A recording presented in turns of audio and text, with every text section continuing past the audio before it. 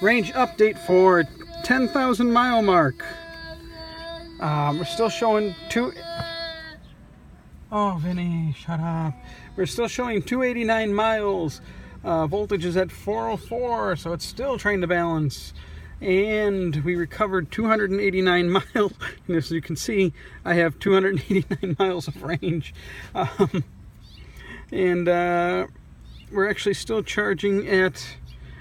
I mean, we gotta move. This is taking forever. We're charging at... It's still at 2 kilowatts. So, I mean, the sucker's still going. I put 84 kilowatt hour back into the pack.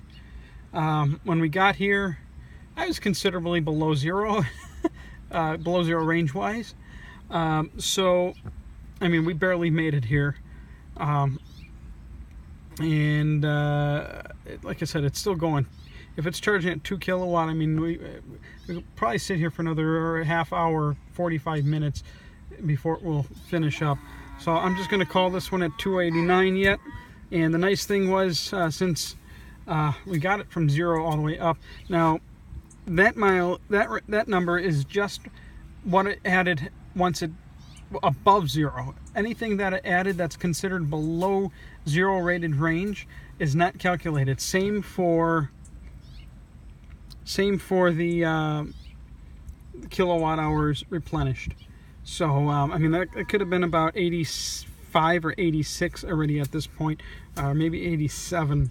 And that doesn't even factor in what the car keeps as a debricking level below once the vehicle shuts down.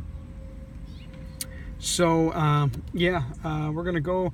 I'll be having the 11,000 mile range update sometime tomorrow morning. We're on a road trip, so yeah, we're kind of tired of waiting. It said 5 minutes remaining, and that was an hour ago. And I think we really need to get back on the road. So I'm just going to call this one at 289.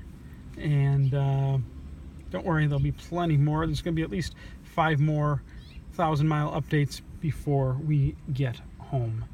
And that's going to be within the next week. So we'll see if that number goes up at all.